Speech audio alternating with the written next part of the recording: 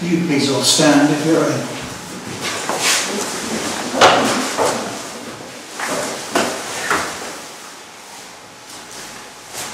The Lord be with you. Hear the gospel of our Lord Jesus Christ according to Luke. Glory to you, O Lord. After this, the Lord appointed 70 others and sent them on ahead in pairs to every town and place where he himself intended to go.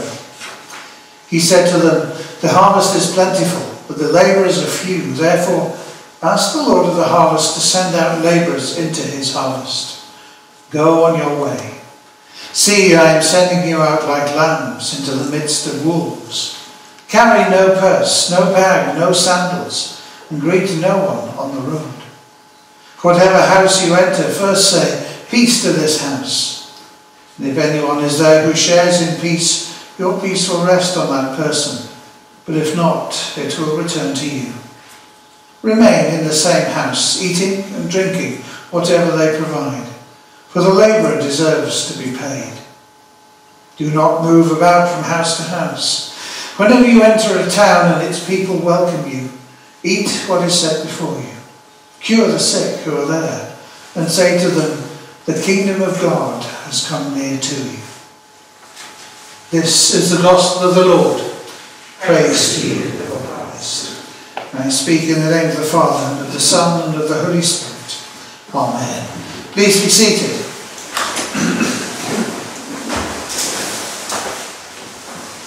Once when I was at theological college, did a placement, as we all had to do, and I did several placements. And one year my placement was in a prison, Bullingdon Prison. It's north of Oxford. It's a Category B prison, so there are some pretty hardened criminals in there. They've been set in concrete. And thank you, they don't get any better. If you don't listen carefully, I'll tell some more. And it was a very interesting experience. Never been in a prison before. Well, I had been in a prison before. While it was being built, because during my teaching career I supervised some Year 11 pupils on their, or was it Year 10, on their work placement, and one chap was attached to a building company who were building a prison up on Teesside. And the very first thing they built was the surrounding wall, so that all the building equipment didn't continually get nicked. But that was my only time in a prison, a half-built one. This was different. This was a very, very salutary experience. To be honest with you, I hated it. I was attached to the prison chaplain. Did you know that a prison can't legally be opened without a chaplain? It's one of those interesting facts. But he had to carry, as everyone did, a bunch of keys with him wherever he went. He couldn't go anywhere without unlocking and then locking doors as he went through them. Every single door. Every single gate. I felt claustrophobic. We spent some time with one of the prisoners in his cell with the door shut. I felt, I wanted to get out as soon as I could. Some of the prisoners we saw were on the hospital wing. Some were on suicide watch. They were in cells with a glass door with somebody continually looking at them and after them. And I thought to myself, you know what, we talk blithely about sending people to prison. Prison is an awful place. And you value the company of others more than anything else. Visits are incredibly special. The feeling of isolation, shut in a cell, quite terrible. Now, why do I talk about that? Well, it's because Paul's writing, as we hear it in the second letter of Timothy, is written from a prison. And he talks about people. It's towards the end of the letter, and he says, "Do you know what, my time's nearly over." But then he talks about people. And the people who are special to him, and the people who had done him harm and betrayed him. And he said, only Luke is with me. Luke had stayed loyal. We read in the Acts of the Apostles how various people deserted Paul and had fallings out with him. He was obviously a very charismatic but quite volatile person. But Luke had stayed loyal. The beloved physician is what Paul calls him. He had been trustworthy and true. He had been there when Paul needed him. In prison, visiting, helping. And that is what comes across in Luke's writings. It's an interesting fact that about a quarter, over a quarter in fact, of the New Testament is made up of Luke's writing. He was a great writer, a great storyteller. He wrote, obviously, the gospel that bears his name, but also the Acts of the Apostles, from which we heard as our first reading.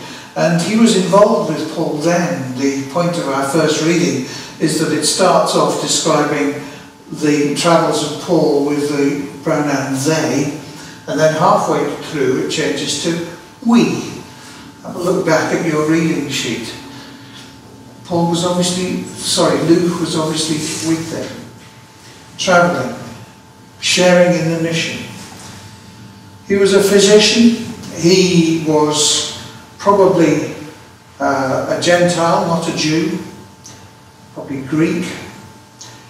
We don't know quite where he comes from, perhaps Antioch, perhaps Philippi. There are various traditions around. But he wrote his stories in such a way as we can identify perhaps with them, his stories, more than any other in the Gospel. For example, the Good Samaritan. It's in Luke's Gospel alone. As is the story of the prodigal son. The words of Christ in the Passion to the women of Jerusalem and to the good thief. Today you will be with me in paradise. It's in Luke. He has an emphasis on poverty, on prayer and purity of heart. He features women more prominently than any of the other Gospels. He's an accurate observer, and many of the things he writes have been confirmed by archaeology.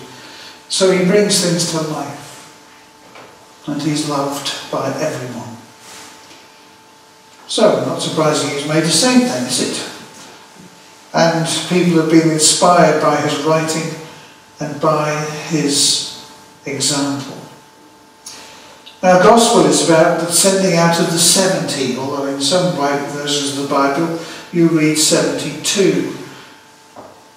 Manuscripts are about split evenly between them. Why is Luke sending, why does Luke have Jesus send out 70 or 72? A chapter after he's had him send out the 12 apostles.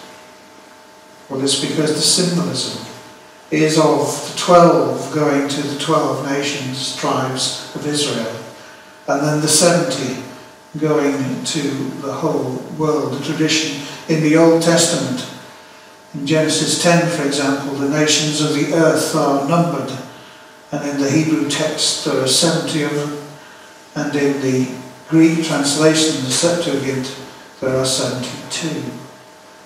It's symbolic of Christ sending missions to the whole world. And that's what Luke's writings in themselves mirror. He writes the gospel for the nation of Israel, and he writes the Acts of the Apostles for the nations. Jesus is ministering to Jews in his gospel. In his Acts of the Apostles, he's ministering to the whole world. So Luke's outward attitude is fantastic. What Luke believes, and above all he shows in his writings, is that God's love is for all humanity, embracing the last, the least, the lost. It's embodied belief. Christ's people, Christ's Spirit, Christ's body, going to everybody. And so as an evangelist, he's wonderful. And people recognised what he was about. They recognised his heart, and he was loved. But let's come back to our gospel. The gospel reads Jesus, or has in it, read Jesus' instructions. Whatever house you enter, say first peace to this house, and if somebody there is a son of peace, as the text has it, your peace will rest. Remain in the same house. Do not move from house to house. Whenever you enter a town, its people welcome you. Eat what is set before you. Cure the sick who are there. It's interesting, isn't it, how we punctuate sentences. There is no punctuation in the original Greek. You have to put it in as you think. I think it reads better if Jesus is saying, whenever you enter a town, they receive you, eat what is set before you, full stop. Heal the sick, and say to them, the kingdom of God has come near to you. So close to Luke's heart. Heal the sick. The Greek word there is therapeuton. Therapeuo, from which we get therapeutics, therapy. And it primarily signifies to serve as a therapon, an attendant, then to care for the sick, to treat, cure, heal. We imagine these 72 being given supernatural powers. We imagine them being sent out and Jesus telling them to do what he did, to lay hands on sick people and they get better, but there's probably much more than that. Some people are gifted with the gift of healing. Some people can pray for people and they get better. Most of us care for people. We do the best we can for them. Some of us are privileged to have been trained in medicine. We stand in awe of their knowledge, but even they will say, well, there are some things we can treat and there are some things we cannot. But healing is much more than just physical wellness. It's being alongside somebody. Paul was in effect healed by Luke, by his loyalty. It was therapeutic. Luke was with him. And that is the best thing we can do for anyone, is to be alongside them. And our gospel says, Jesus says, if you do that, you bring the kingdom of God with you. Heal the sick and say to people, the kingdom of God has come near. Because being alongside somebody, being therapeutic, brings God's love, embodies God's love into places where it is most needed. And that's our job as a church right now, during this pandemic. We're physically separated from people. We struggle to understand the various complicated rules by which we're supposed to socialise or not socialise, or go to the pub or don't go to the pub, or whatever.